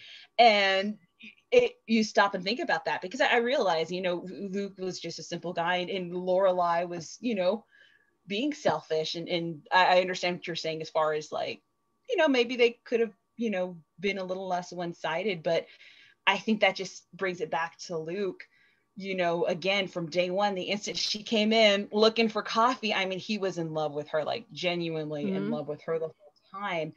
And he was willing to sacrifice everything and anything just to be with her, and again, she, can reciprocate and respecting that and being like, hey,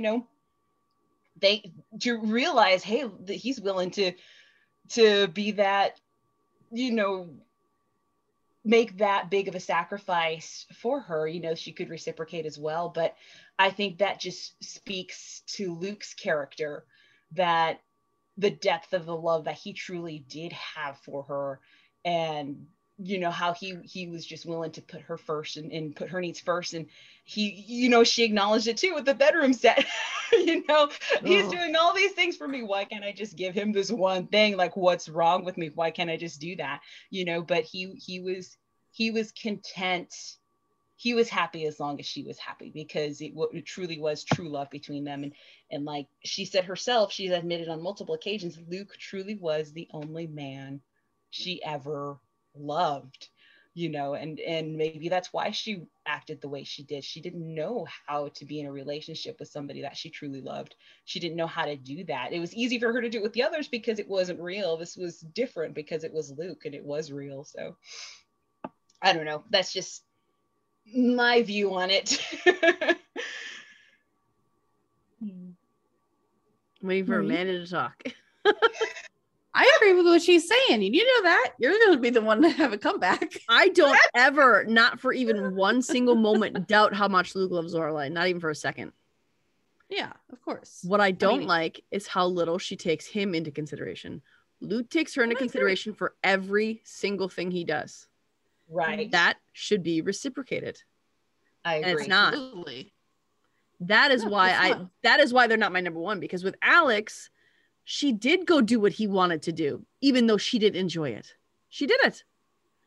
And she never went to one of Luke. And yeah, Luke was happy seeing her happy, but clearly he wasn't happy with the way things were going, which is why they broke up the first time, because he couldn't trust that she was not going to run off and do what her mom said, because Lorelai wasn't, you know, they were always like kind of tiptoeing around things without ever getting to it, because Luke was always afraid to upset her by bringing it up. And then she was afraid to upset his jealousy because she didn't want to bring it up. Because I think, I really genuinely think Luke loved her more than she loved him. That's not to say Lorelai didn't love him, but I think Luke loved her more. I think Luke loved her better. I don't think she loved him well, is my issue with it. It's definitely not, it has nothing to do with Luke at all, because I love Luke. I think he's an awesome guy, but I don't think he was loved well. And I think that, I think that even that moment, and granted he was in an upset mood, but we talked about with Mac. I just called him Alex. With Max, when he said, no, you need to think about someone other than yourself for a change. We agreed that was true, even though it was angry, even though he apologized right after, it was truth. And the reason he apologized is because he didn't want to offset, or he didn't want to upset Lorelai. That's why he apologized, not because it wasn't true, but because he didn't want to make her mad. Exactly. Luke, when she took the boat, he said almost the same thing to her. When she said, I just didn't want you to regret it. He's like, no, you thought about you and how you would react and what you would want. And then he stormed off, and he came back and he apologized. I don't think he apologized because he was wrong. I think he apologized because he realized what he said was probably meanly said in the moment, and he didn't want to upset her. Not because he was wrong, but even Luke on more than one occasion points out to her, even in your life, it's like, we didn't have kids because you didn't want to have them. It's not that I didn't want to have them. You didn't want to have them, so we didn't do it. That's not a partnership. That's him loving her so completely that he has sacrificed everything he wanted for her. Yes, he agreed to do that. That was his choice. He did it willingly. I fully agree with that.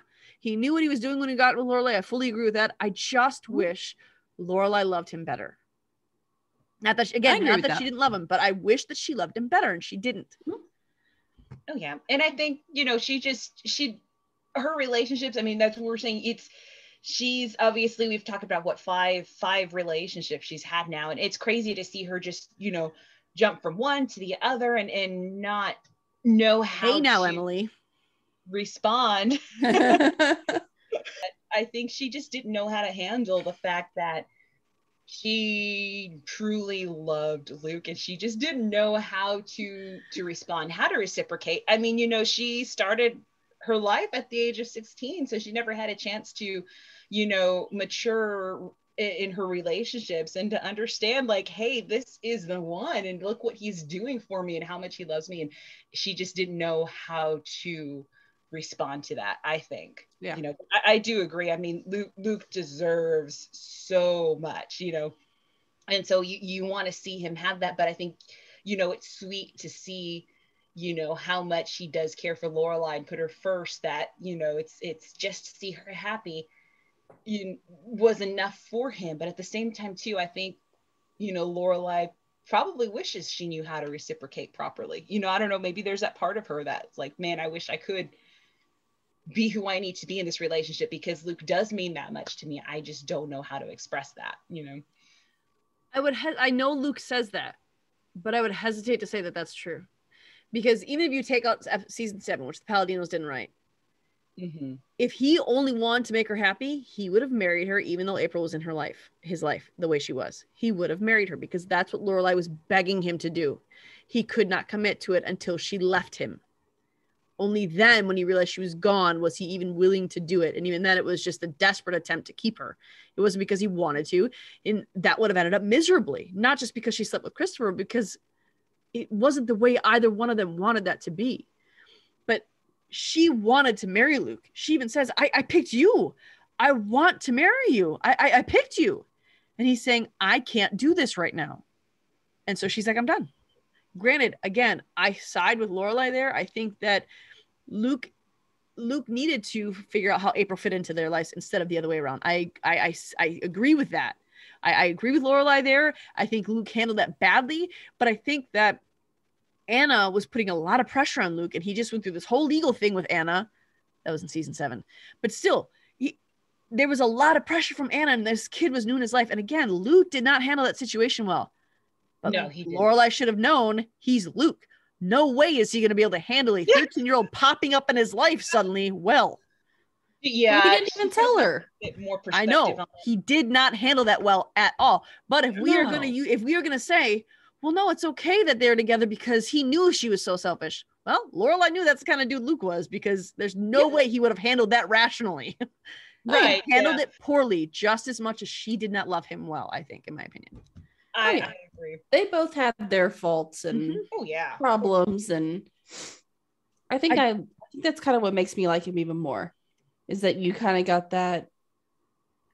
I usually don't like on again, off again relationships. I don't like that playing around with, but something with Luke and Lorelai, I just feel like they got together when they should have gotten together. And they broke up when they should have broken up. And I feel like it just happened how it happened. I don't know. I like the story. I like the story, and I don't want it to change. I don't want it to change either. It's not going to, the show. But the other thing too is that someone had said earlier that Alex, I wrote it down, Alex shows her how much she could do this relationship, how much she could do the relationship thing, how she could actually do it. He did show her that by showing how you compromise and how you do each other's things. So Lorelai realized she could have a relationship, but then she didn't follow that model. Right. And still, you do you, I do me. We'll come together when we come together. But there's also, you're right. No one should expect her to change. But a relationship that's healthy has growth, not change, but growth to it. Yeah. Luke did it for Lorelai. It was not Luke's nature to go pick up that book on tape. Yeah. And talk to himself in a diner back to a tape and read a book. That wasn't his thing, but he did it for Lorelai. When do we see an example of Lorelai doing that for Luke? The boat. Nope. That's not she went against what he wanted and did what she would want to do. That wasn't contrary to what she is. And he says that to her. He's the one who says that. So where is an instance where Lorelai goes against her normal habit to do something for Luke? Let me get back to you. I'm gonna think. Yeah, give me one. I'm gonna find some. I will. You cannot give me one. Yes, I can. I will. But unless you took a wild trip on a year in the life, but let's be honest, that was for Lorelai, not for Luke. Right. Oh yeah, that was for Lorelai. And it was weird. And the other thing to bring up too is that I don't remember which one you brought up, but when she said, Luke, will you marry me? And it was because you had said it was because of how he was reacting to Rory. I disagree with that. I think he's always been that way with Rory. That's never been a surprise. He's always fought that hard for Rory. Always, even when Rory dropped out of Yale. I love that of course, this is after that. But I love that when Paris comes back, she's like, we should tie her up. He's like, yes. She's like, Luke, I agree. What? My idea first. So I do love how Luke cares for Rory. I'm not downgrading that. But I think the reason that Lorelai proposed to him in that moment was because, and she even said it, I just needed to be happy right then. And she realized that this man would do literally anything to make her happy. And she realized, okay, I want to be with him. He's going to make me happy because he wants to make me happy. And I don't think it was so much about how much he cared about Rory, because he's always cared that much about Rory, even when they weren't together. I think it was, I need to be happy right now. I'm really upset. My kid just left Yale. My kid just moved with my parents. I got backstabbed by everybody. I'm upset. I just want to be happy. And this man will move heaven and earth to make it happen. So I want to marry him now. And I think that's as far as her thought process went. And Luke would do anything to make her happy. I just don't think she would do the same for him. And I love how when she finally has that reconciliation with Emily, and I think maybe that was, a lot of her baggage, a lot of her past emotional baggage she carried with her, and then the symbolism of, again, I know that a lot of this happens in a year in a life, but I think it's because a lot of the storylines were trying to it was the Paladinos trying to reconcile, I think, a lot of the storyline. It would have been great to have seen it happen in the original series, but, I'm excited to see that they're able to actually have the opportunity to reconcile a lot of them. But, when she's finishing, the trip on the Wild and she puts, her literal baggage down and it says a sign free, that was just a very obvious, symbolism of, she's laying down her bed and she's finally free of it. And so when she finally has that reconciliation with Emily on the phone, and that's when, again, she goes back, let's get married, let's do this. But I think this time it was a little bit more sincere, because as she even mentioned herself, I didn't want to get married because my mom got married. And so I wanted, like, again, with the Pop-Tarts, with her hairstyle, she wanted to do her things her way. She didn't want to do things Emily's way. She wanted to do things Lorelai's way.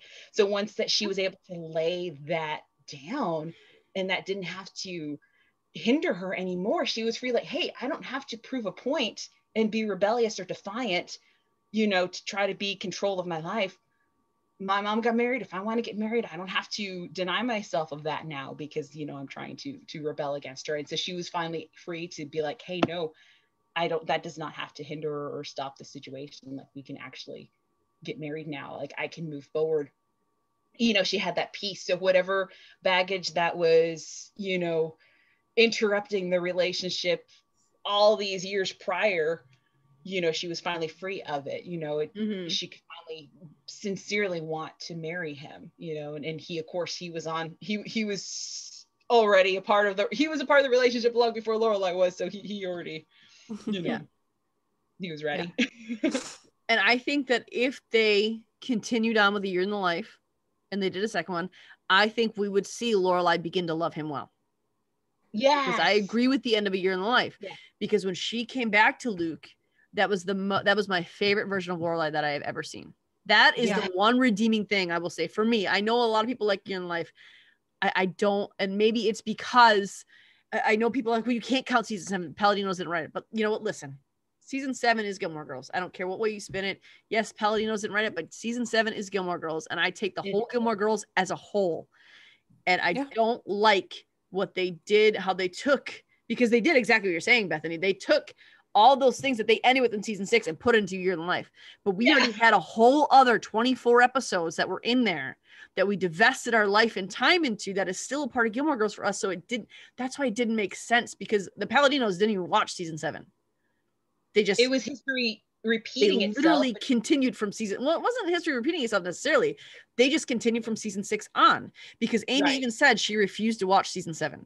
So that's why there was such a disconnect. And that's the only reason I don't like it, is because there's such a disconnect from the end of Gilmore Girls, which is the end of season 7, onto A Year in the Life. That's why I don't like it. I'm sure that if all the 7 Year in Life happened in season 7, if the Paladinos wrote it, I would like it better probably. But it was so far removed. However, the one redeeming thing for me was how Lorelai came back after that trip to Luke, because you could actually see her free. Yes. And she actually showed, when they broke up the first time, she sat there and that is the hardest scene for me to watch. When they broke up the first time, I will, sometimes when I want a good cry, I'll just turn it to that when she's lying in bed. So even thinking about it makes me emotional. when she's lying in bed and she's saying, I lost him. I screwed it up. I ended it. He hates me. It's all over. You see how much she loves him, but she just has never been able to do it well. So listeners, hear that I do like Lorelai and Luke together. But as the season stands from seasons 1 to 7, and even A Year in Life up until the very, very end of the 4th episode, Luke deserved better. Not because Lorelai sucks, but because Lorelai didn't understand how to be in that. So I do like them together. I just thought there was a better alternative until the end of A Year in the Life. And then I guarantee you, if they come out with a second one, Luke and Lorelai will be like, yep, they're my number one. Because she will be loving him the way he deserves to be loved. But I think that it was so hard. So when she cried then, obviously it was a cry of desperation, but Luke never saw that. Luke only heard on the tape that she needed him and he came running. I doubt he even listened to the whole tape. I think he just heard her say, please come. And he was like, all right, that's it. I'm there. I don't even think he listened to the whole thing. So he never saw that side of her. When they broke up the second time, she went right to Christopher. So Luke is like, really? I'm that unimportant that she's going to go sleep with the first guy? So he never saw that side of her being broken over them being separate. He never saw it until that moment when she came back from the wild and she actually let it all out for the very first time. And that was a moment where he stood up and he was going to fight for her. He was like, I'm not going to let this happen again. Yeah. All the other times that this has happened, I've just let it go. No, not this time. And of course he, didn't know that he didn't have a reason to fight, that she wasn't leaving him after all. But I think it was kind of like, all the cards are on the table and this is this. And so it's just so beautiful to see, like, finally no hindrances. It was just that resolution, that reconciliation, it was just really cool.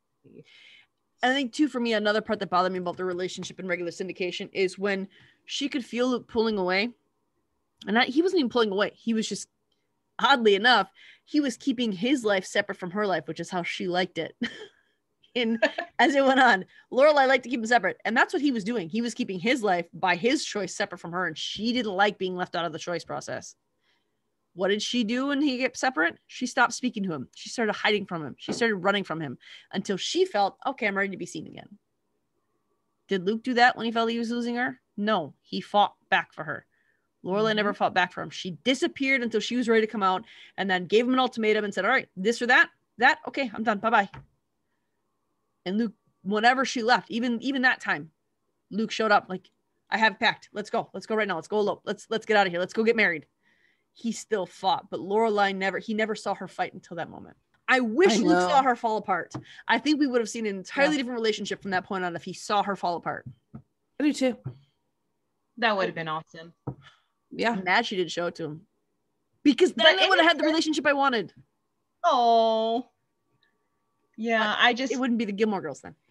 Right. I think that's what it is. It's like you have something seemingly perfect and oh man, something happens and if only that didn't happen, if only this didn't happen, and I think that's just part of it, because it's real life is not perfect. And even though these cast of characters are larger than life, and it's not meant to be a sci-fi show, it's meant to be, living people just living their lives and things that occur that are good, things are bad. And man, I wish things had gone a different way. And wow, this is really awesome. I'm glad it went this way. And life in the world is just not perfect.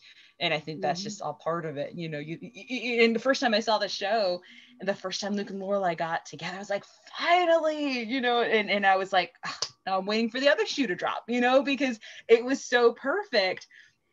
And you just knew that another shoe was going to drop, and I had no idea how, and I was really hoping it wouldn't, but then when you see it happen and, but then after it all, it's like, I kind of felt like Luke did when he was making the speech to her, I had to watch, had to see you go, I had you watch Christopher, you went through Max, and he mentioned Rachel and he mentioned Nicole and now finally here they are. So I felt like, woof, the same way, like you climbed a mountain. And finally we reached the mountaintop and we can have, we fought the good fight and now we're here, we can breathe and relish in this reward of, there's nothing standing between us anymore, and I like the way he's like, just so you're not getting out of this unless you're in a body bag, like, finally. You finally get to see Luke and Lorelai married, and it's sad that it had to take it so long. I mean, I would have loved to have it happen in the original series. I would have loved to have had episodes afterwards. I want to see Luke and Lorelai's happily ever after, but they got there. For Luke and Lorelai, I just think that, and it could be that, you know, Lorelai didn't understand it until your life, and it could be that the Paladinos would have changed that in season 7. Could be, but we cannot change what Gilmore Girls is as it stands. As it stands, seasons 1 through 7, Luke deserved better. As it stands, A Year in the Life, episodes 1 through 3.5, Luke deserved better. But A Year in the Life, second half of episode 4, Luke and Lorelai were exactly as they needed to be. Right. She finally had that freedom, and that's awesome to see that happen. So, and maybe if Alex was in the picture longer, Lorelai would have come to that realization sooner, and then Luke and her could have been as they were in A Year in the Life.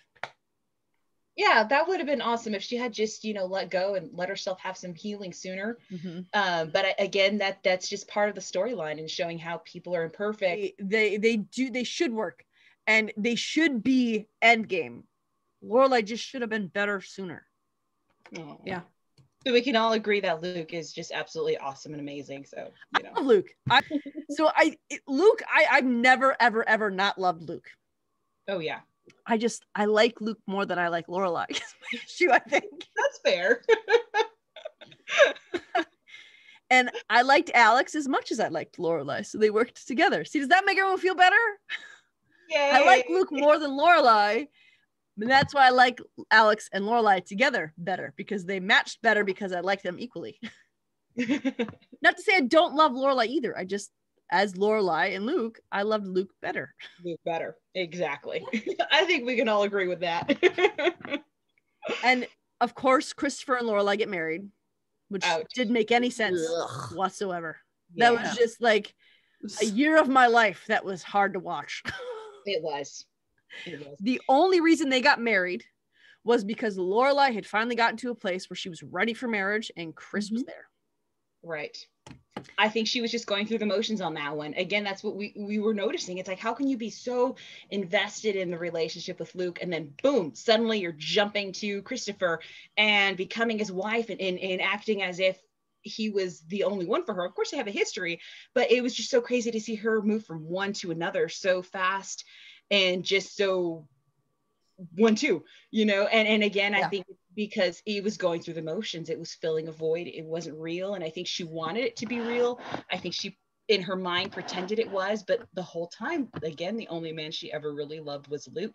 And she made herself believe that she loved Christopher and this was okay, but deep down, I think she knew that she just loved Luke, and whatever was going on with Christopher was just not real. It was just on the surface. It was practical actions. It wasn't real. It wasn't what she had with Luke and what she wanted with Luke. Well, much like when she proposed to Luke, the whole reason she went to Christopher is because she just wanted to feel happy. And I don't think Christopher made her feel happy, but I think if you've ever been through a trauma, and I'm not saying that her leaving Luke was a trauma, but it felt like a trauma to me, because I was so invested in it. But I think that what was happiness to her at that moment was forgetting and numbing out. And I think that's what Christopher always has been for her, was forgetting and numbing out. I mean, when she got upset with her parents, they went out on her balcony at her parents' house. Every single time. That's all he ever was. Oh, yeah. And I think that in that moment, she went to him because he was her safety net, as he always has been. She knew, just like she knew Max was there, she knew he was there, and she knew that he was available. So it's okay. This is the first thing that's going to make me forget. I don't care about how it's going to affect Chris. I don't care about what it's going to do to him. I'm going to go to him, and I'm going to forget, and that's all I'm going to care about. And then when Chris wouldn't leave her alone, Rory was right to be upset about that, because I don't think Chris ever loved Lorelai, but he was certainly thought she was the one, because that was the only relationship he ever had that felt like home. Yeah. Right. And it was comfortable. Exactly. And so Rory was rightly upset that, did you not even consider him at all? Did you not consider me in this at all? And even when they were married, Rory treated Christopher like he was a child. She didn't tell him when Rory was upset about the marriage. She didn't explain why. She went to Rory to plead, please don't be mad. Please don't be mad. And Rory was like, of course I'm mad. And even Rory treated her dad like a kid. She was mad at Lorelai, not at Chris. Because she understood what Chris was, and she understood what her mom was doing. Right. Mm-hmm. So the whole Chris marriage thing was just, it was never going to be good. It just, no. From the start was just like, what are you doing? And it was like a coping mechanism that just was never meant to be used. And Chris was just Chris was just grasping at any source of stability, and he felt that's what Lorelai was to him. Mm-hmm. Yeah. And even when they sat there crying on the couch was the most much. Oh my gosh, when he did not go to the hospital when her dad was sick. Oh, what is wrong with you? And then they get mad at Luke for being a friend and showing up when she showed up to the hospital when his daughter was sick, and Chris was okay with that. But you don't show up and someone shows up unannounced to help. You're mad. Yeah. So when they sat there on that couch and Chris was saying, it's not enough, is it? He knew he was never enough. He knew it. No, yeah. He wanted the rich life that his family had. Lorelai didn't want that. Lorelai wanted the quiet life. She wanted the stars hollow life. And Chris was never going to be good at that. No. I think they just both pretended that it could work. They were fooling themselves, and they knew they were fooling themselves, but they just wished that it could be that way. But it was never going to work. You could only keep that facade for a short time, and then you had to realize, whoops, this is not it. Yeah. And I think Lorelai would have kept it going as long as she possibly could. I think Chris was always going to have to be the one to end it. Right. Yeah. Because Lorelai's that stubborn of, no, this is what I chose. So this is it. That's what she's always been. When she left home, no, I chose this, so I'm not going back for help. Right. That would have been her and Chris doing it. It would have been a miserable 30 years. Yeah. And the way he mentioned too, like when they were in the kitchen after he took Rory out to dinner, and Rory had just explained the whole Twilight Zone episode that she and Logan had seen, where Logan gave Rory the rocket in the Twilight Zone episode about, the two that waited 80 years or 40 years for each other. Mm-hmm. And right after that, Christopher said, I'd wait for you till I was 80. And so in Lorelai's mind, she just heard that story. So that's true love. So she's tricking herself into thinking, wow, if that's true love, and this is what Christopher's saying to me, then, this is true love. Mm-hmm. But then he ends up changing it. Well, I know I said I'd wait for you, but now I can't. So even that in and of itself, it's kind of like he's admitting, if waiting for her is true love, then he's admitting the opposite of that, and it was just one more way I think that they both were just wanting it to be right, but all along knowing it wasn't. Yeah. I think too that Sheila saw Luke is like, Chris is always a safety net. We talked about that. I think she saw Luke as no longer an option in any capacity. Right. So if she had to be with someone, again, why not be with the one who loves me? Right. Mm-hmm. And she was, like I said, she was ready to be married, and she thought Luke was no longer ever going to be an option ever again. They weren't even speaking. Yeah. Right. So I think that's why, I think that's one of the reasons she married Chris as well. I'm ready to get married. I want to be married. I want to start a bigger family. I want to do all the things. Luke is no longer ever going to be an option for me. So I'm just going to settle and be with the one who loves me. If I can't love them, then at least they love me, and I'll be sort of happy. Right. All right. Do we have anything else that we want to say? I think we covered pretty extensively. We've been here for, now you viewers will not know this because I'm going to edit it, make it nice and listenable for you, but we have been talking for 2.5 hours. Yes. So actually a little more than that, 2 hours and 45 minutes. Oh, wow. So I think that's all we're going to say. I don't even think I'm going to ask if you guys want. Yeah, I think we're done. I think we've covered it as more in depth than we have in any other episode, even the Lorelai Rory episode. So if you guys have questions, or if you think we missed something, or maybe we missed an honorable mention, maybe you think that I'm insane for going against the grain and being my own self, then feel free to reach out to us. We have an email. It's familyfanclub2021@gmail.com. You can yell at me on our Facebook group, Gilmore Girls, Gilmore Family Fan Club. You can yell at me on Twitter or Instagram, because I'm sure that I'm the only one you're going to yell at here. So feel free to lash out at me. I'm okay. I can take it. I'm a big girl. You can. And that's Maureen. You yell at her. No, I wasn't going to say which one it was, Amanda. But you can reach out to me or any of the other people on this podcast. That's fine too. And ask them what they're doing with me on Twitter, on Instagram, and on TikTok. TikTok is the name of the application. Again, we've been here for 2 hours and 45 minutes. TikTok better. All these mistakes are being kept in. So, fresh. Again, Instagram, Twitter, TikTok. Look for Family Fan or Facebook Family Fan Clubs. You'll find us there. You can find any of those avenues to reach out to us. Again, remember our code word. I'm not going to tell you what it is because we said it 5,000 times somewhere in this podcast that you're just going to have to go through and find. Go to our family fan page, which is for this podcast. It's Fandom Family Chat. It's a page on Facebook. Go there. August 30th. We'll have information on how to get us the code words. Also check in the groups. We'll have information there. Yep. If you can't figure out how to get a hold of us now, I don't know how to help you.